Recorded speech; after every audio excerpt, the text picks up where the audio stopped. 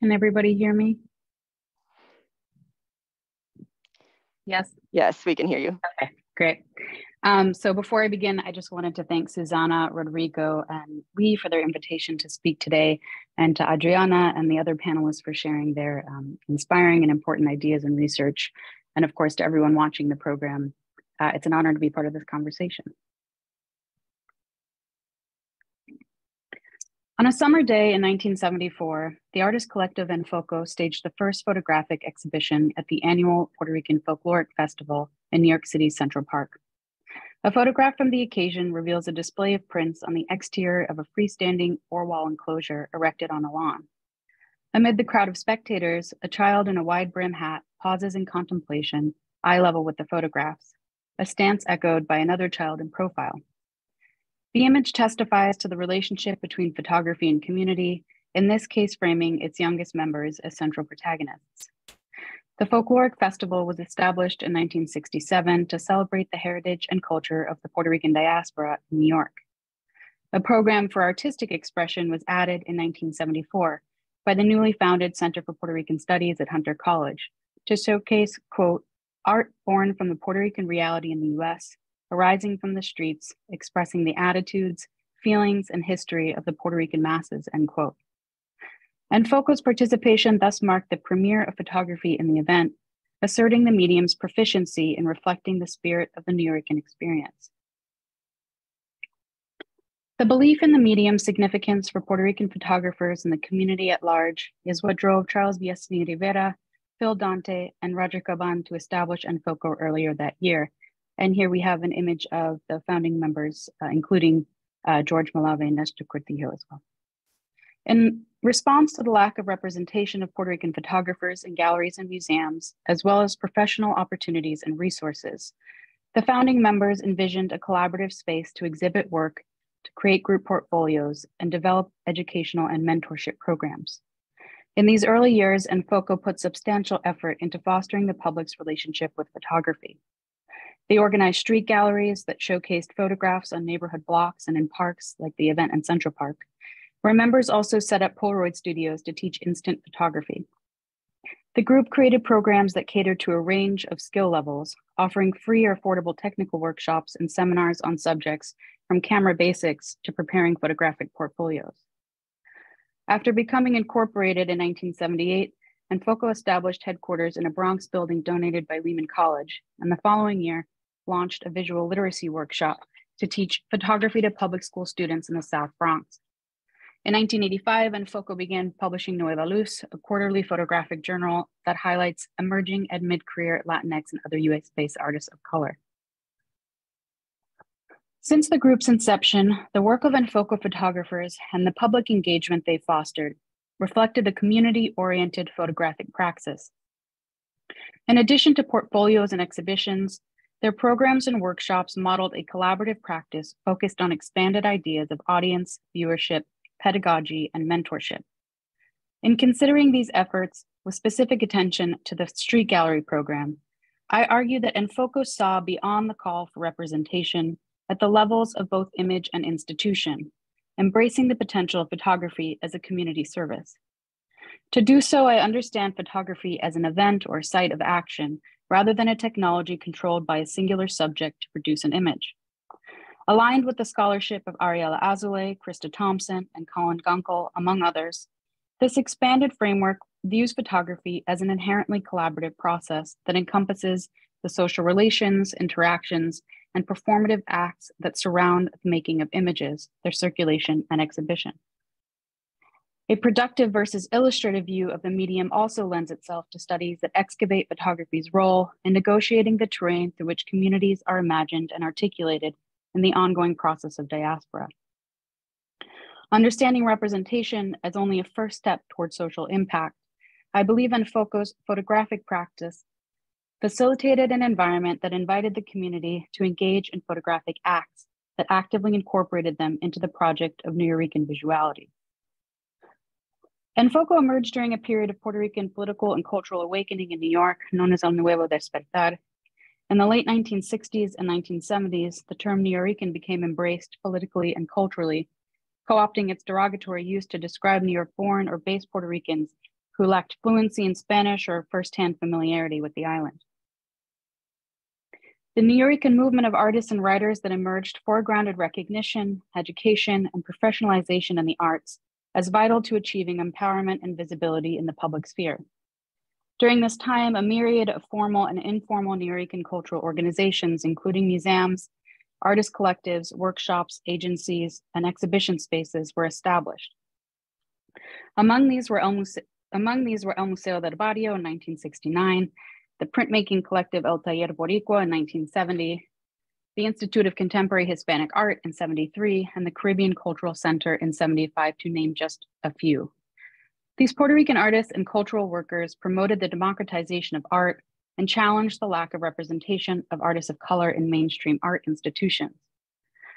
This contribution is overlooked in histories of arts activism in the period that account for the activities of groups like the Art Workers Coalition that had a vital Puerto Rican presence.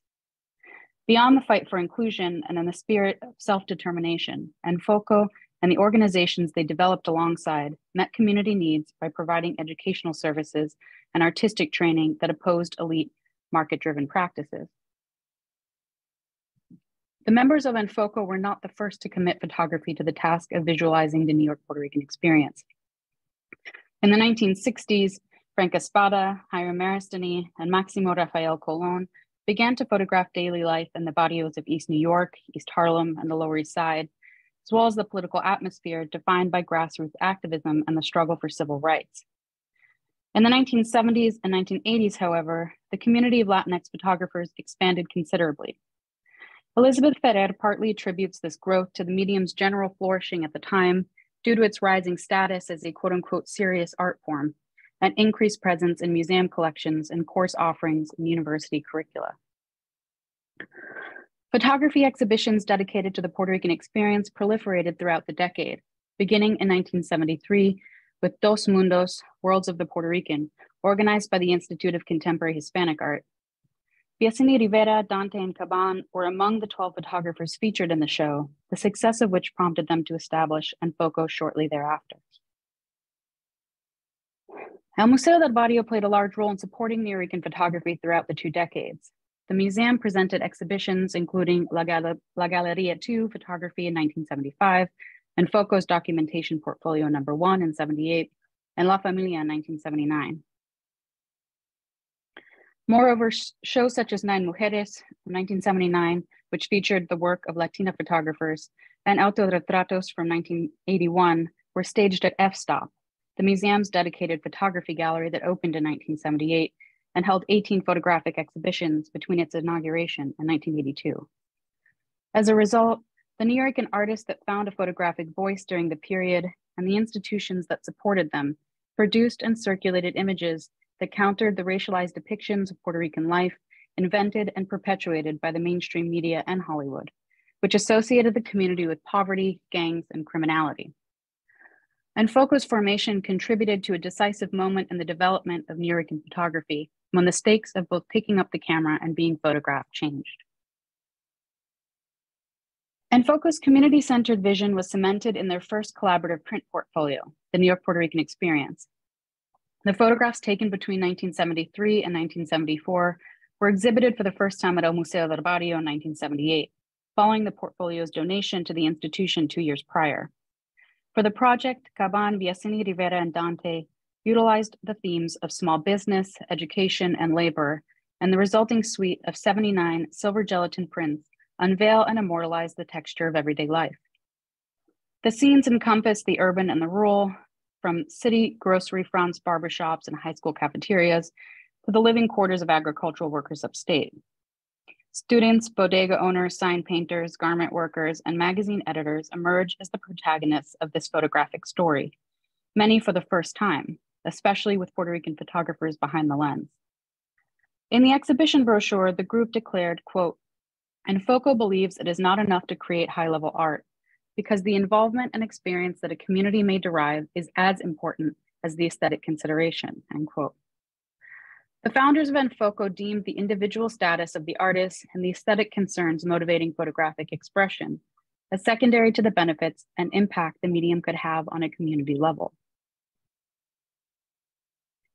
And Foco's practical implementation of this belief, utilized photography as a wide-reaching social practice, is revealed in the Street Gallery program. Sometimes referred to as the Floating Community Gallery, this portable unit brought photography directly to the people. Constructed from plywood doors jury-rigged with 2x4s, the display was driven from site to site in an old VW microbus, easily assembled and disassembled. The exhibitions were frequently accompanied by an information table where interested passersby could converse with Foco members and learn about the activities and workshops they sponsored. The Street Gallery transformed the terms of spectatorship typically experienced in museums and galleries. Removed from the mausoleum or the white cube and placed into the everyday setting of the barrio, the photographs ceased to be privileged objects with value determined by aesthetic and market conditions. Displaying artwork on the streets for public consumption, however, was not unique to Foco. Other Nuyorican arts organizations, including the printmaking collective El Taller Boricua, also organized outdoor exhibitions and workshops. Moreover, the original idea behind El Museo del Barrio, proposed by its co-founder and early director, Rafael Montañez Ortiz, was a portable museum that could provide a practical alternative to the orthodox institution. Discussed in an article published in Art in America in 1971, Ortiz called for a museumless museum to promote accessibility using slides, tapes, film, and television to produce a multi-sensory experience. While this vision did not come to fruition as a permanent state for El Museo, the institution did launch a mobile unit in 1972 that consisted of a van that transported exhibitions, objects, slide presentations, and film screenings to elementary schools, colleges, and community festivals throughout the city and tri-state area. In Foco Street Gallery, accessibility was underscored by the fact that many of the photographs were taken in the same neighborhoods in which they were exhibited.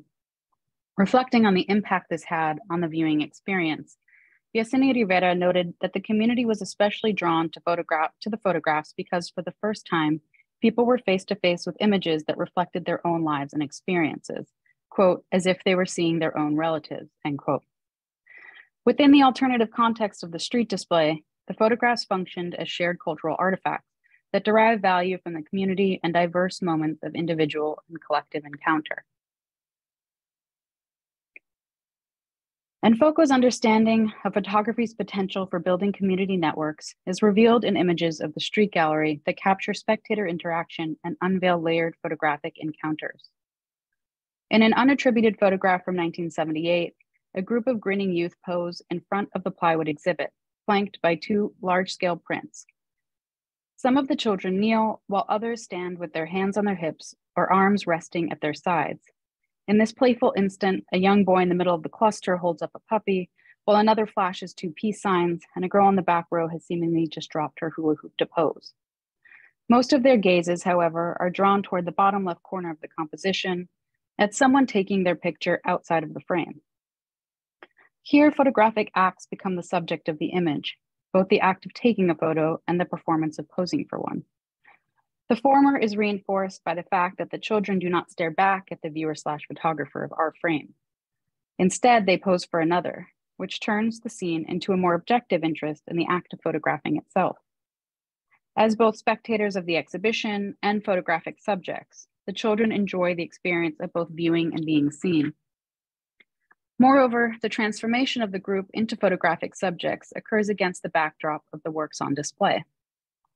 They pose next to a large-scale print on poster board, a close-up portrait of 73-year-old Doña Elvira Rodriguez taken in Puerto Rico by Nuyorican photographer Frank Mendez in 1974. Their physical and photographic union with Mendez's image on the streets of New York bonds the children to generations past and present on the island, evoking the condition of diaspora as both multi-sided and visual. This functions as a photographically framed embodiment of the translocality of the Puerto Rican diaspora, a deterritorialized identity formed outside of sovereignty and the idea of the nation state, and the imagined community it continually makes and remakes. Another similar moment of community engagement with the street gallery is unveiled in a photograph by David Gonzalez, a Bronx native who joined Foco in 1979 after graduating from Yale and served as an educator and project coordinator. Gonzalez's image shows a street gallery set up in Roberto Clemente State Park that featured the work of photographers Phil Dante and Frank Mendez. The exhibition was part of the programming for Foco's first annual photographic festival, which celebrated the organization's one-year anniversary in the Bronx, and consisted of 4 weeks of exhibitions, workshops, seminars, and film screenings that were free and open to the public. In the photograph, 2 spectators pose with an oversized portrait of 3 women affixed to a metal fence. In the large photograph used as a backdrop, the central figure rests her hand on her hip with her elbow pointed outward, a gesture echoed by the women who stand in front of it. The pair pose for a woman in the foreground, perhaps a friend, who assumes a photographer's stance with one foot in front of the other, holding a small point-and-shoot camera up to her eye. A small crowd of swimmers, some with towels wrapped around their waists, takes a break from the pool in the park complex, peering onto the scene through the negative space of the fence. Gonzalez's frame captures multiple photographic encounters that reveal the desirability of being on both sides of the camera. The inclusion of the woman taking the portrait, coupled with Gonzalez's gesture of documenting the scene himself, places the act of photographing into focus. This fact is reinforced by the presence of the crowd that watches the spectacle unfold, who become subjects within both photographers' frame. In reflecting on the street gallery program, Gonzalez noted the popularity of spectators posing with photographs. This is suggested in the image by another slightly camouflaged large-scale print propped against the fence that signals the availability of a second backdrop. Like in the image of the children in front of the street gallery, Gonzalez foregrounds the performative act of being photographed, what Krista Thompson has described in another context as photographic becoming in front of a community audience. In her study of Black diasporic photographic and videographic practices in the Circum-Caribbean, Thompson explores how visual technologies negotiate the ways diasporas are imagined and claim the right to be seen. She argues that in addition to being a tool that produces a physical representation, the camera functions as a prop in performances of visibility. Through examples of mobile street photography studios, Thompson explores how the process of being seen and being photographed becomes its own, quote, ephemeral form of image making, end quote. Publicly posing with a display of images in a Foco street gallery, spectators similarly experience the photographic through temporal performances of visibility that hold significance beyond the resulting physical image. The street gallery inspired viewers to enact the role of photographer and subject, actively incorporating them into the project of Nuyorican visuality. Ultimately, through the street exhibitions and workshops, Foco introduced new ways of seeing and being seen that bolstered community frame narratives and subjectivities. The group's efforts thus brought the medium's capacity to serve rather than merely represent the community into focus. Thank you.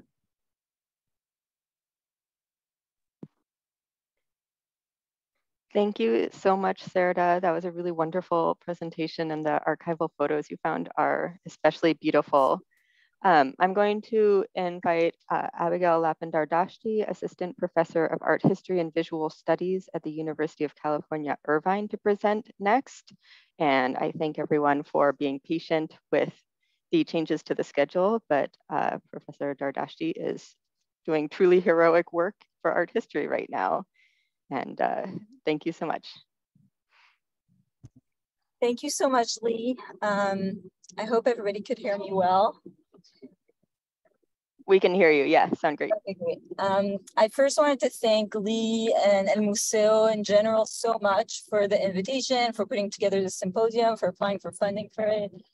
I want to especially thank Rodrigo and Susie for all of their work in the past since they got to El Museo, actually, not just for the collection and for exhibitions, but also for researchers like myself who have really relied on them for access to archives and contacts within El Barrio.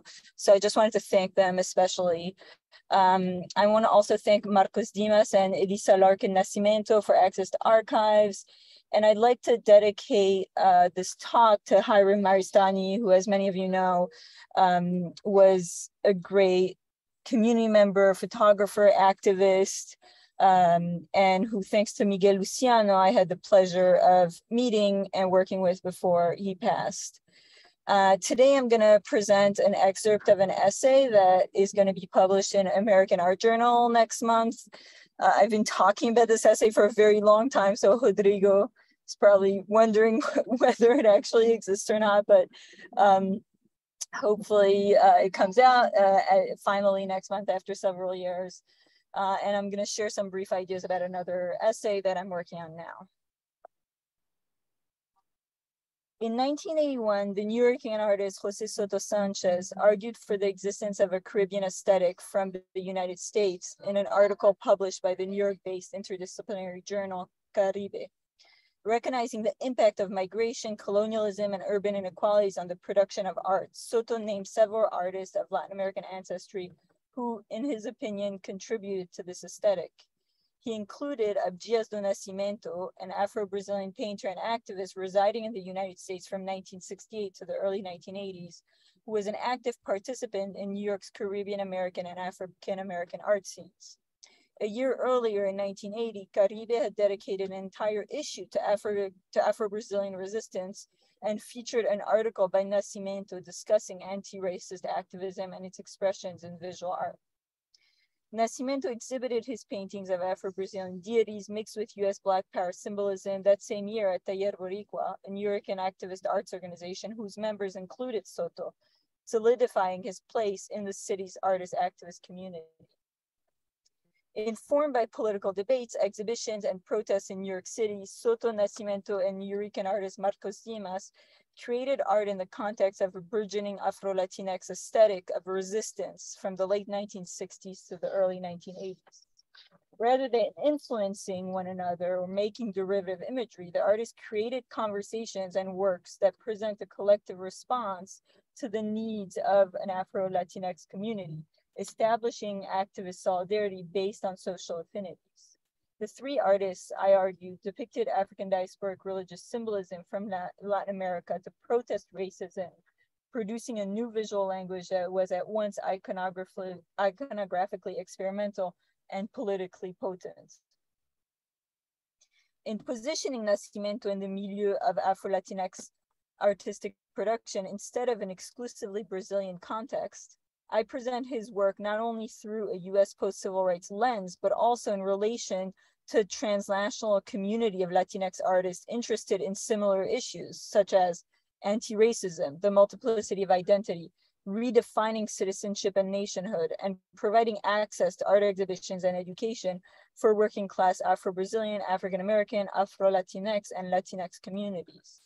I insist that Nascimento offers a major contribution to the artistic production of Latin American descendant artists in the United States and, by extension, allows us to reframe debilitatingly limited categories, which Adriana talked about at length earlier today. Dimas, Soto, and Nascimento had similar experiences with Latin American racism and identity discourses that privilege whiteness, commonly associating it with wealth, success, and beauty, while simultaneously affirming the absence of racism. Their art subverted racist perceptions of national identity and belonging in the Americas, while also inscribing Afro-Latinx into the city's urban landscape to counter racial and social inequalities.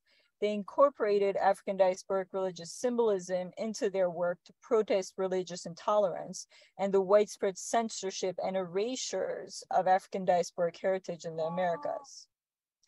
Their production is deeply intertwined with the histories of El Museo del Barrio, Taller Boricua, and the Caribbean Cultural Center African Diaspora Institute, organizations that emerged in the 60s and 70s and provided space and place for Latinx artists to thrive and manifest their activism.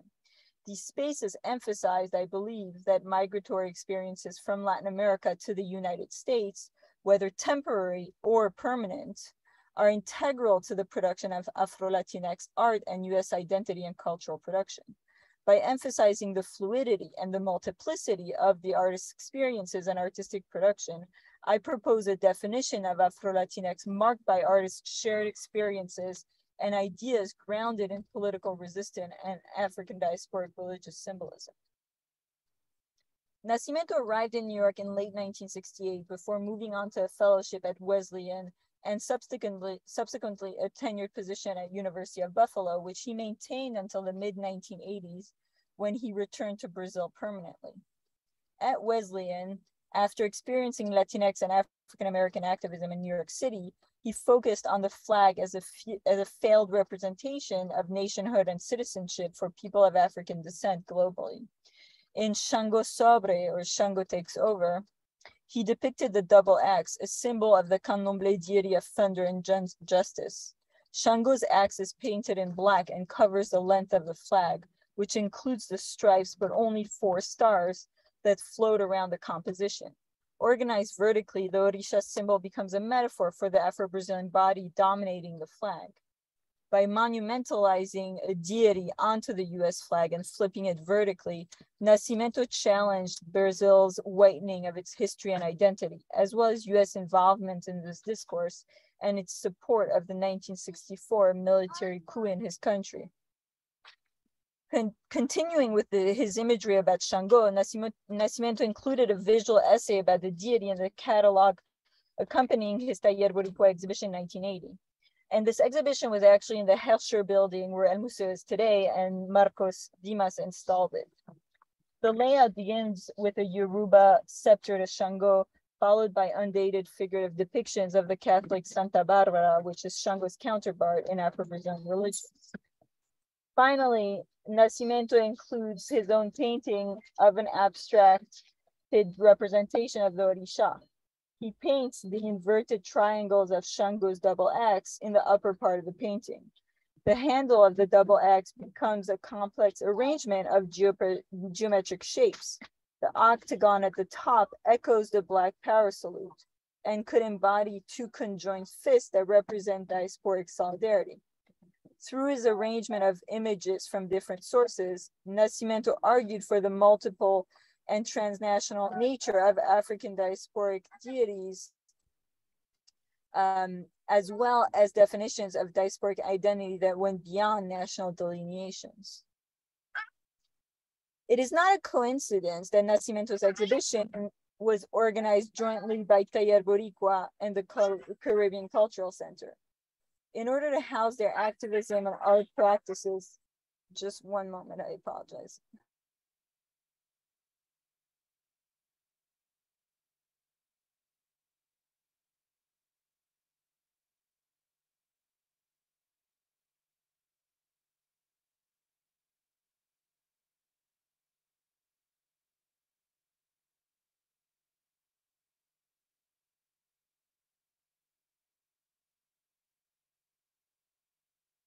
I'm sorry about that.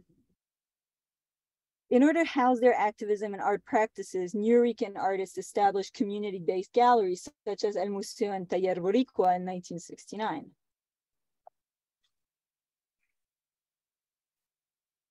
Taller Boricua affiliated artist Soto and Dimas made sculptures in the streets of East Harlem, home to one of the city's largest communities of Puerto Rican migrants, and organized plein air exhibitions to make visual arts available to their underserved communities. And this is a project, my next article project, in which I would like to analyze the sculptures in these pictures, which deeply links to Serda's presentation that we just heard.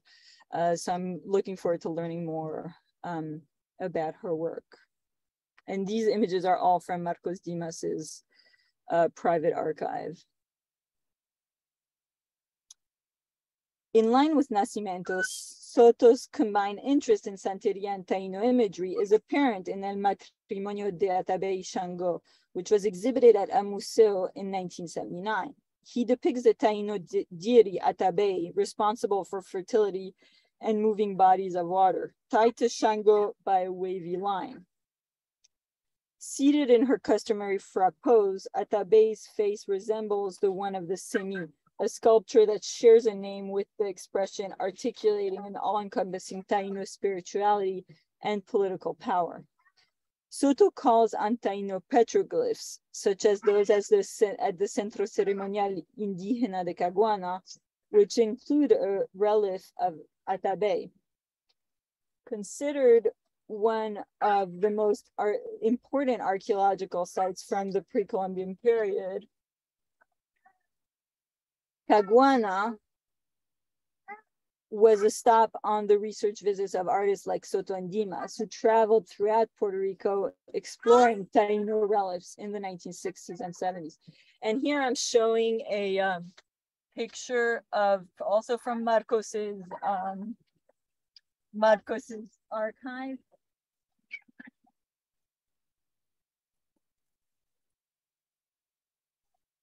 I'm sorry, I have my baby with me and he decided not to be happy at the right moment.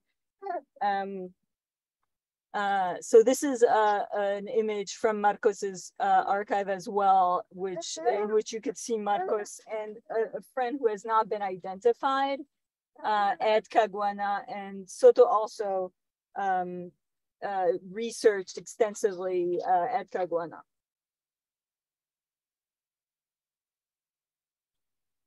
Instead of using symmetrically curved and straight lines, Soto draws twirling shapes and zigzags,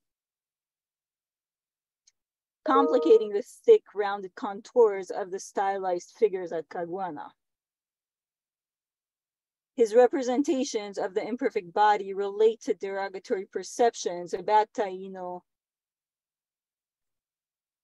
art and the indigenous person. Soto wrote that he sought to examine, quote, what has survived of Africa in Puerto Rico and other Caribbean islands, and what these objects, artifacts, and sculptured pieces tell us about our ancestors, end quote. His drawings propose a new vision for US art of the 1970s, one that centralizes Puerto Rican indigenous culture and transnational migration.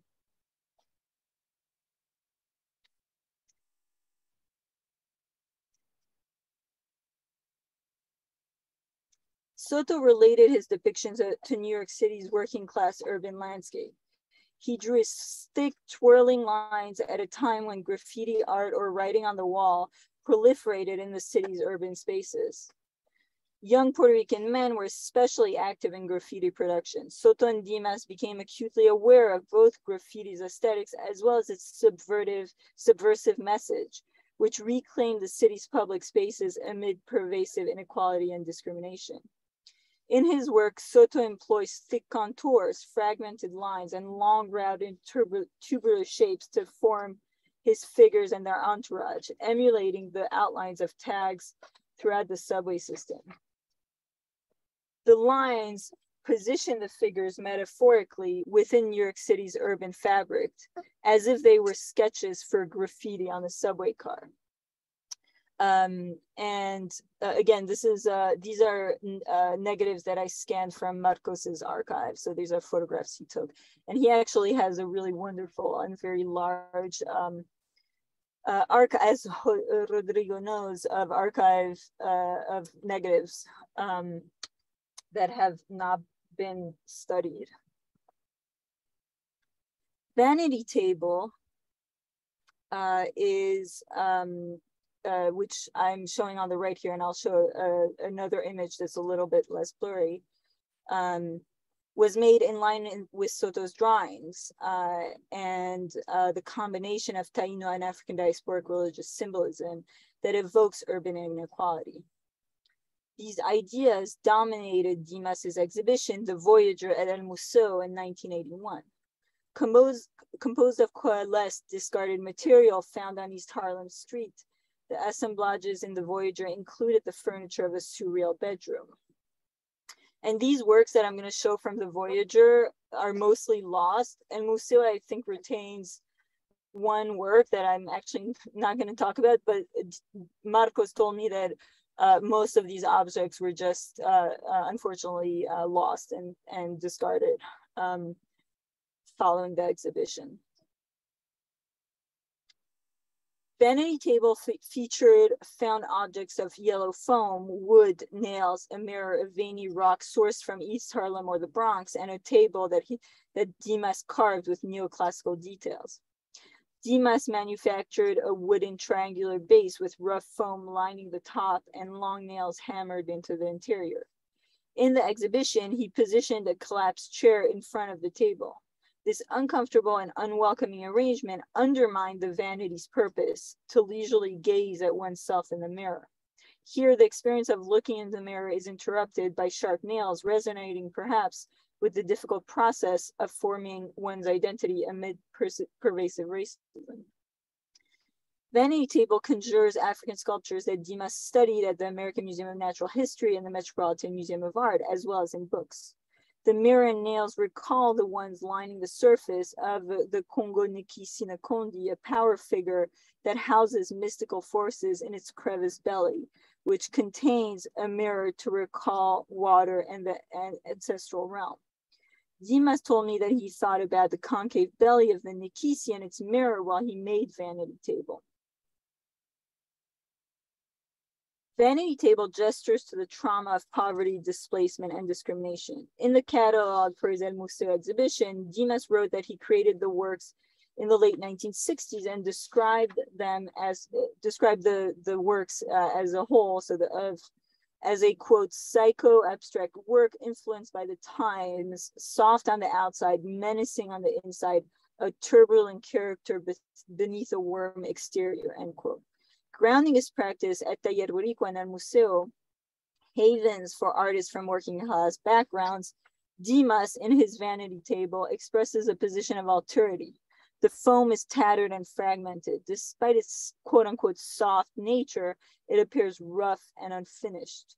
Along with the nails on the inside, the sharp angle and the rigidity of the straight wooden frame reference the grit of Dimas's urban life, further emphasizing an inhospitable living space. In the center of El Museo's gallery, Dimas placed bed, the platform of which is bare, but for a large axe with barbed wire plunged into 2 pillows. Seen from the end of the bed, the sculpture resembles a ship with the axe serving as the central mast and resonates with the history of the Middle Passage. Dimas represents urban poverty as a consequence of slavery and persistent racism. The top of the protruding axe is wrapped with barbed wire that extends beyond it, creating a hostile surrounding that subverts the expectation of comfort and intimacy. Echoing imprisonment and restricted spaces and movement through the barbed wire, Dimas's work gestures to the lack of social mobility for working class Nuyorican within the art worlds and everyday life. On the left of the bed against the wall, Dimas positioned mirror, composed of 2 triangles that meet at the tip. It recalls Shango's double axe flipped at a 90-degree angle. Looking into the mirror, viewers would see a partial reflection of themselves as well as the bed behind them, and to the right, a peripheral view of Vanity Table. Because of the shape of the mirror, viewers would look either above or below them, as their eye level would be at the center of Shango's double axe, blocking their reflection. Dimas created a disruption vision of the self, resonating with the fissures both of his own experience and in identity formation and experience of Nuyorican. Ultimately, his installation showed that the erasure of African heritage is directly linked to urban poverty, as they are both consequences of racism and discrimination, as well as their visual imagery and personal experiences. The Afro-Latinx art of Soto, Dimas, and Nascimento is relational, and I emphasize here the word relational, informed by migration as well as social, racial, and political experiences that exceed national categories and are difficult to pinpoint and define. And again, I think this is something Adriana very eloquently discussed earlier today. Ultimately, there are endless layers to the consciousnesses and identity formations illustrated in Afro-Latinx art. In addition to studying the art of settled Latinx community in the United States, we must also include circular migrants like Nascimento. Thinking of Nascimento in relation to Soto and Dimas unsettles notions that attach artistic production to place-based belonging and ethno-national concepts of identity. In the context of El Museo, Taller Boricua, and the Caribbean Cultural Center, Afro-Latinx art becomes an articulation of anti-racism and Afro-Latin Americanness as expressed through a post-civil rights US lens, rather than simply an ethnic categorization in our history. And again, I'm so grateful for having been able to share my work today. And I also want to add that in making the presentation, in writing the paper, I believe that the works that are lost are still part of El Museo's collection, since we're talking today about La Colección. And obviously the history and the archive that Susana and Rodrigo are publicizing, to me, are part of the collection, obviously the history of the institution. So showing these works to me is talking about La Colección. Thank you so much. Thank you so much, Dr. Dardashti, for a really wonderful presentation and a close and fascinating look at some really amazing artworks. I'm going to pass it off now to Melissa M. Ramos Borges, Professor of Art History and Theory at the University of Puerto Rico, Mayagüez, and Rio Piedras.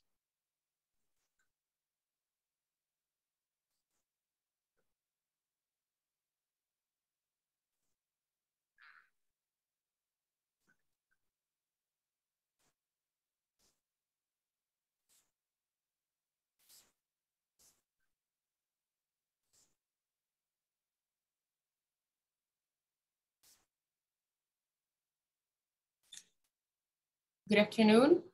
I am delighted to be a part of this symposium, and I am grateful to the Museo del Barrio team for inviting me to participate. I also want to thank those who took time to tune in via Zoom or Facebook Live.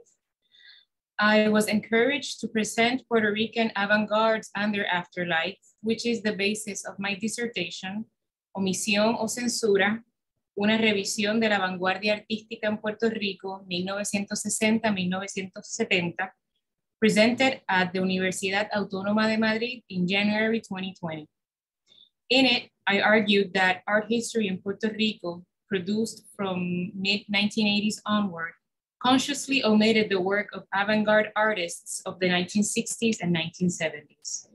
This conference is loosely based on my dissertation, and in the time allotted, I will try to correct misconceptions about avant-garde art produced on the island and make remarks on avant-garde struggles with the Puerto Rican art historical canon.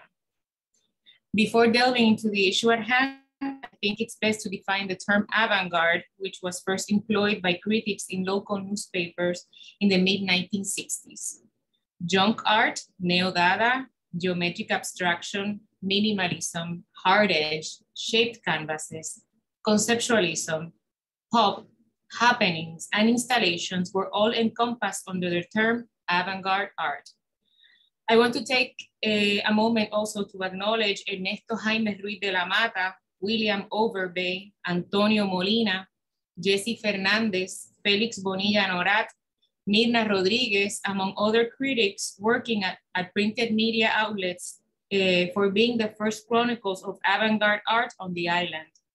And above all, because they unwillingly, or unknowingly, excuse me, were the ones who safeguarded its existence. Okay. Printed media was the bulk of my references, since the few Puerto Rican art publications that exist scarcely mention avant-garde art or its artists. After reviewing 20 years of island-wide circulation newspapers like El Mundo, the San Juan Star, and El Imparcial, as well as magazines such as La Revista de Instituto de Cultura Puertorriqueña, the San Juan Review, and the Universidad de Puerto Rico's Mayagüez campus, the Art Review, I realized that what I had initially thought to have been a small phenomenon at the margins of the local art scene turned out to be something more complex and substantial, an ample network of connections, interconnections, exhibitions, and collaborations which augmented the scope of the local avant-garde. Nonetheless, the hundreds of documents on the Puerto Rican avant-garde that I managed to collect from local archives have been left out of the quote-unquote official art history of the island. The exclusion that avant-garde endured in its afterlife in local art historiography can be characterized as both censorship and omission. It could be the repercussion, excuse me, this word always is difficult, could be the repercussions of the Generación del 50s privileging figurative style, especially social realism, due to its ideological connotations and reaffirmation of a Puerto Rican identity, while openly rejecting avant-garde styles as a pro-independence strategy. The rejection of new styles was contrived as the myth of the artista comprometido, one of the pillars of Puerto Rican art canon, of the Puerto Rican art canon, with Francisco Oller at its inception.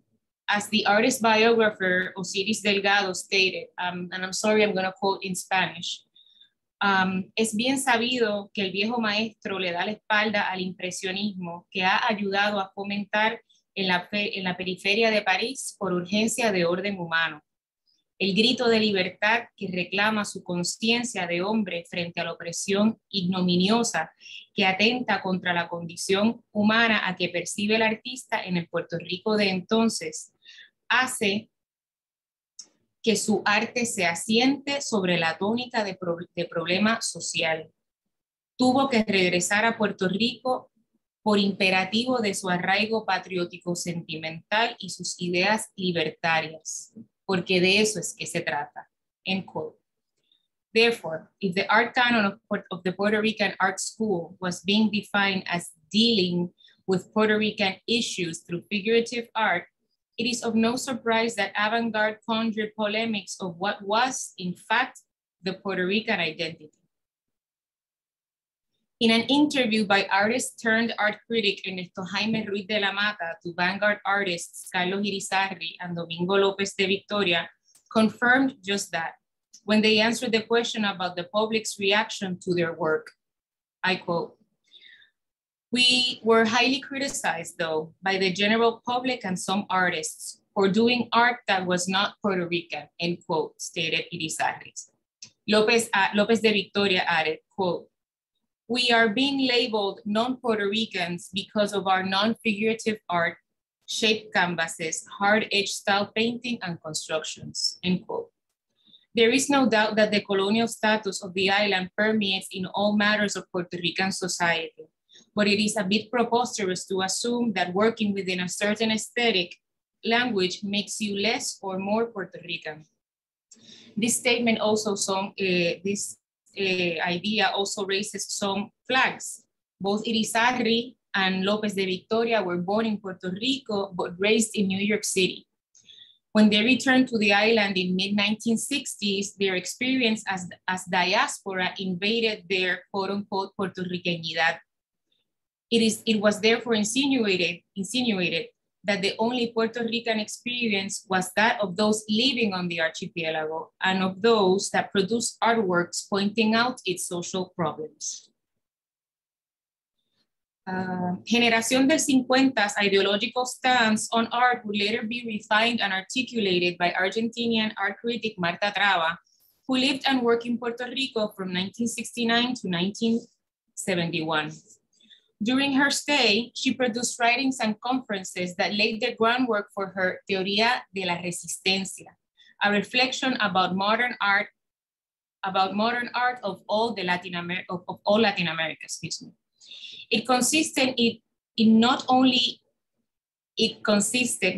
of resisting the onslaught of the avant-garde and United States culture, but affirming a socio-economic and political difference that manifests as aesthetically.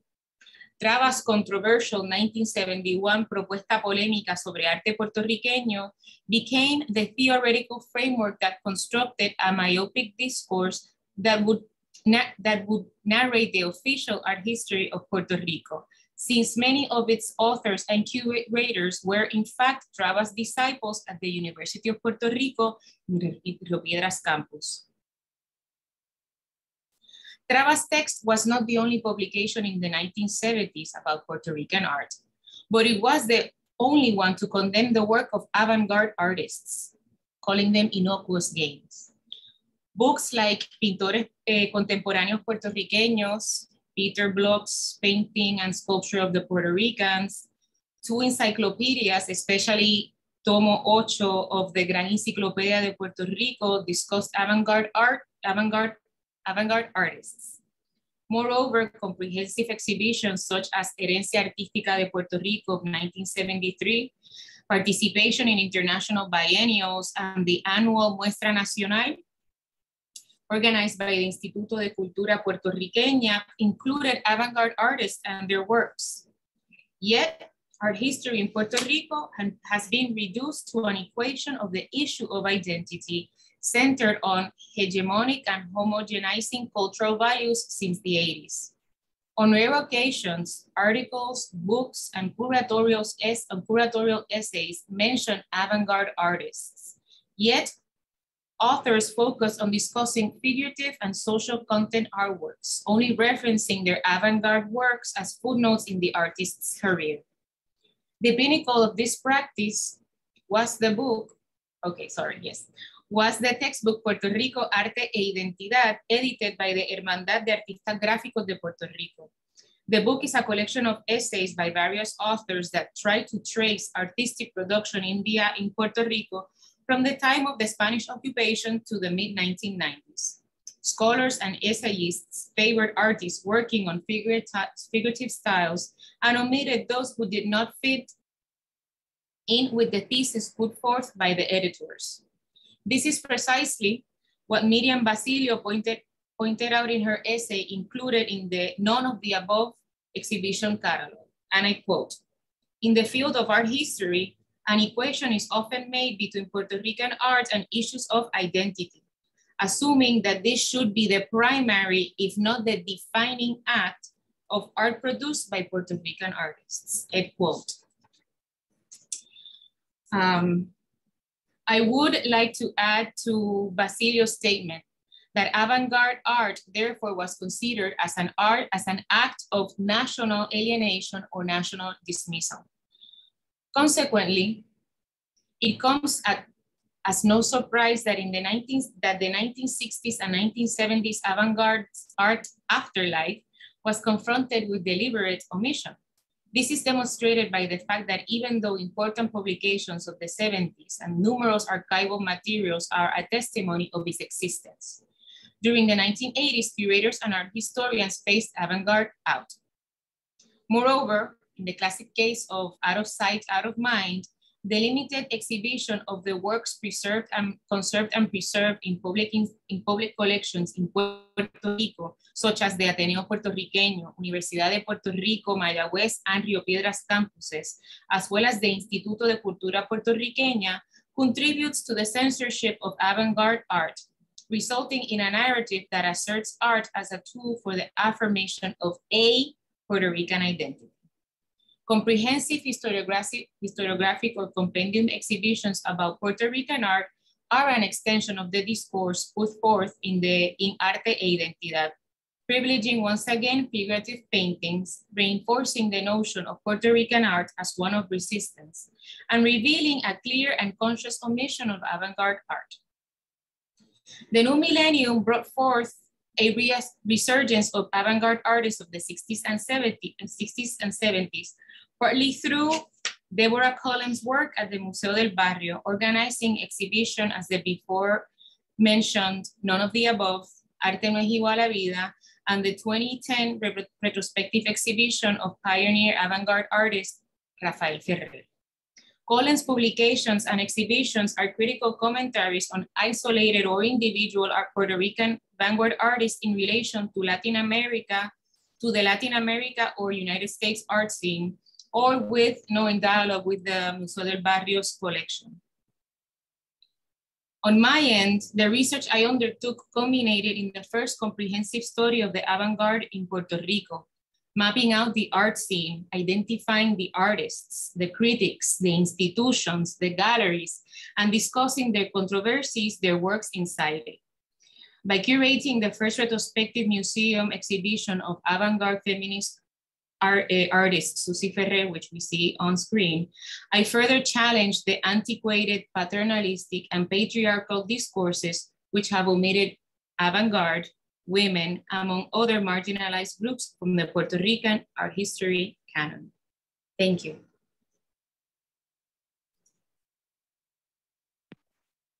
Thank you so much to you, Melissa, for that really wonderful tracing of some really important artists and exhibitions, and to all of our panelists.